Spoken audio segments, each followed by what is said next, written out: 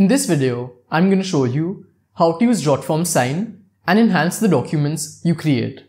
So if you haven't heard about it, JotForm Sign is an easy to use solution for e-signatures. And using this, what you can do is create documents and collect the signatures digitally. So this saves a lot of your time, it reduces all of the paperwork, and overall, it's an extremely good e-signature solution. So without wasting more time, let's get straight into it. The first thing you have to do is go to your browser and then go to jotform.com. Once you've reached JotForm, you'll have to sign up. So they have different methods via Google, Facebook, or your email ID. So I'll quickly sign up with Google. And now I've logged in and I've reached the dashboard. So now you have to click on My Forms that's written on the top left over here. After that, you have to select My Signed Documents. Then over here, click on Create Signed Document that's written on the top left over here. And then you have two options. You can either upload a document of your own, or else they have many useful templates which you can go through. So I'll quickly show you those, but after that, I'll show you how to upload a document and add an e-signature. So to see the templates, just click on Use Template. And here, you can see all of the templates that they have. So on the left, you'll find all of the categories. So based on what document you're looking for, you can just select the category over here, or else you can search for it on top. So if I like this template over here, then I can preview it by clicking on Preview. So here you can see how it looks, and you can completely edit this to suit your liking. And if you want to use it, just click on Use Template. But now I'll go back and show you how to upload your own document and add an e-signature to it. So I'll click on Back, that's written over here. So now I'll upload my own document by clicking on Upload Document over here. And one thing you'll have to make sure is that the document is a PDF. So I'll click on Upload Document. Then it'll open my File Explorer and I'll have to attach the PDF. Then if I want, I can add more documents by clicking on Add New Document. But for now, I'll just use this one and I'll click on Create Signable Document. Now as you can see, our document has come over here and we have two options. We can either manually enter the fields into the document by dragging it from the left. So as you can see over here, all the fields are given, and if I want to add them, I can just drag it onto the document. Or else, they have a new feature that will auto-detect all the fields.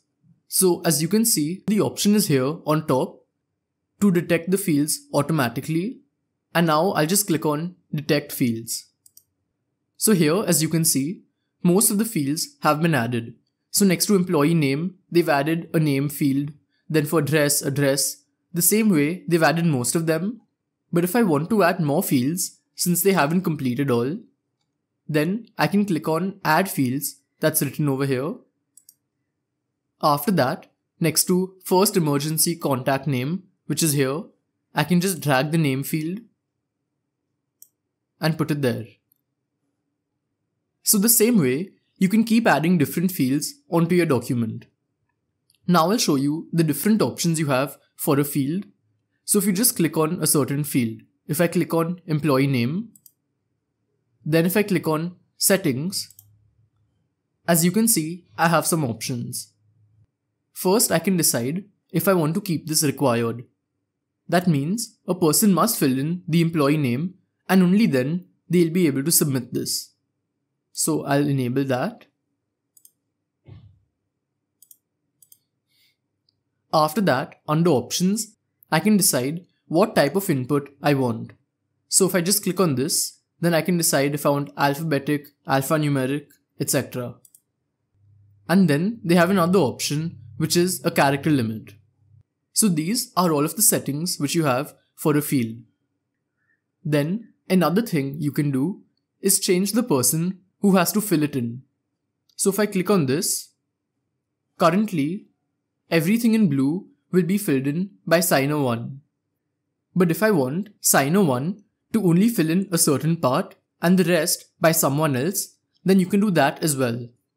So if I just click on this option over here, Then I can change who this field is assigned to.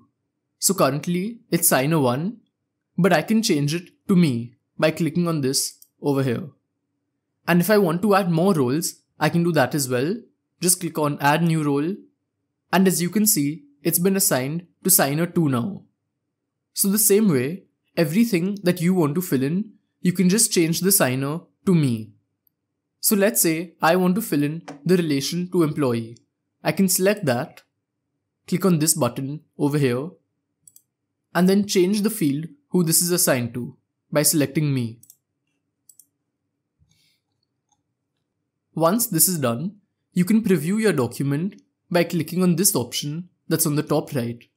Over here, you can preview from different roles. So if I want to preview this as signer 1, on the top left here, I can change this to signer 1. And this is how signer 1 will see the form. As you can see, employee name will not show for him since we've assigned that to ourselves. Then you can change the view like a phone, tablet or desktop view on the top right over here. And if you want to go back, then just disable the preview by clicking on this icon again. Now I'll quickly show you some important settings. So just click on settings, which is on top over here. The first thing you can do is add a title to your document. After that, select email settings. So here you can customize the document email settings. You can change the email subject line and the message over here. And after that, if you want to connect your document to different apps, then they have an integrations option as well. And here you can see all the different third-party services with which you can connect your document. So once you're done with this, there's only one thing that's left to do, and that's send it. So click on the send page that's over here. Then here, you can manage the signers. So I can give a name to signer 1. After that, I can add an email address. And then if I want to make the document password protected, then I can just click on this option over here, enter the code. And now signer 1 will have to enter this code to access the document.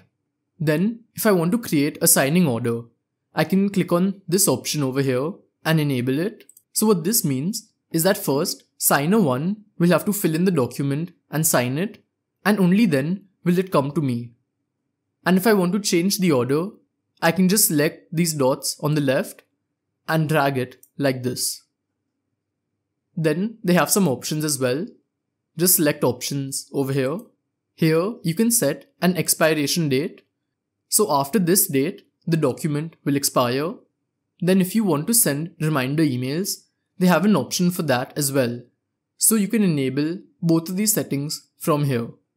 And now to send it, I'll just click on send to sign. And now it's been sent. And if you want to share this as a link, you can do that as well by clicking on share with link that's over here. So now I've opened the email that's sent by JotForm, and to sign it, I have to click on review and sign document that's written over here. So over here, I can fill in everything in the blue box. So my first and last name, I can enter that here. After that, my address and everything else, I'll have to fill it in.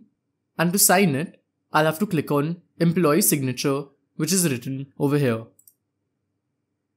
As you can see, they have different options. So first, I can just type it out and change the color and style. Or if I want, I can draw it. And click on next. And as you can see, my signature has come here. So now, if I want to send it, I can just click on sign and complete. Now I've come back to JotForm, and under sent documents, I can track it by clicking on track over here. And this was the one which I just filled in. So here I can see the updates where it shows that signer 1 signed it on this date at this time, and I can also see how signer 1 filled it in. And then I have different options like sending a reminder email if it hasn't been signed yet, or downloading it once it's signed. So to download it, I'll just click on this option that's over here. And now it's opened as a PDF. So this is how it works. And currently, with the free version of JotForm, they've set a limit to 5 forms. But here, you can see the different plans that they have. So the most popular one is this one, that's $39 a month and gives you 100 forms, 10,000 submissions and a lot more. So I've given all of the links in the description, so check it out from there. So I hope this video helped you. Goodbye.